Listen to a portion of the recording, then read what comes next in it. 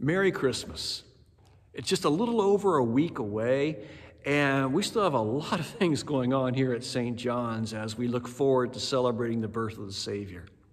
This coming Sunday is the fourth Sunday in Advent. We'll light that fourth Advent wreath candle as we conclude our Advent series, Why He Came, the overall bird's eye view, 1,000-mile up view of what is God doing by sending His Son Jesus to be born in Bethlehem as a little baby. We've talked about peace, we've talked about justice, we've talked about healing, and this week we talk about presence, the present of His presence.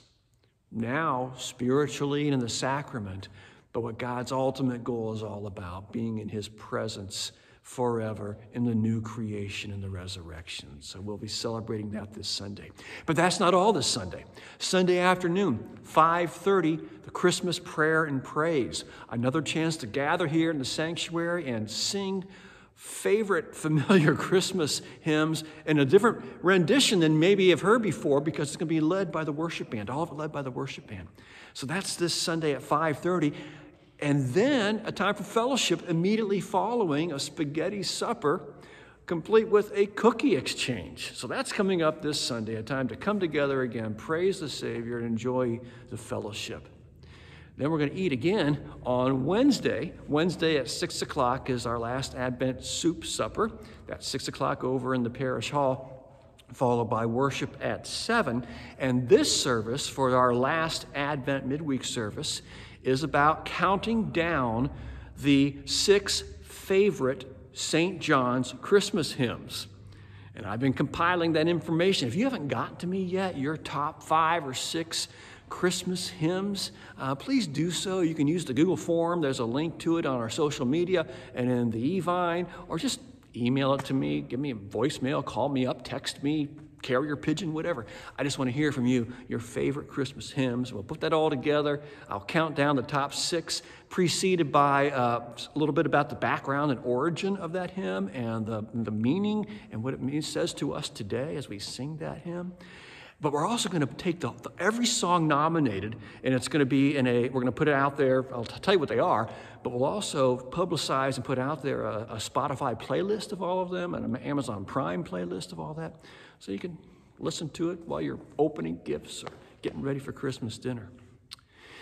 Christmas Eve, 2 opportunities. 4 o'clock is the family and children service, a service designed especially with families with young children in mind. It's going to be geared for them, complete with concluding with a birthday party for Jesus, birthday cake, and singing happy birthday.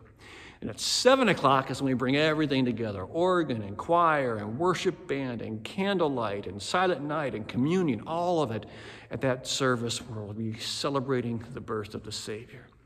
Not done yet. Christmas morning, it is a Sunday this year, 9:30, we'll gather for worship. And again, choir and organ and communion and special music is being prepared. That's Christmas morning. Well, my prayer is that you are all blessed this Christmas as we gather to share a meal, to sing, to praise, and to receive God's grace and mercy as He comes to us in the Word, as He comes to us in the sacrament.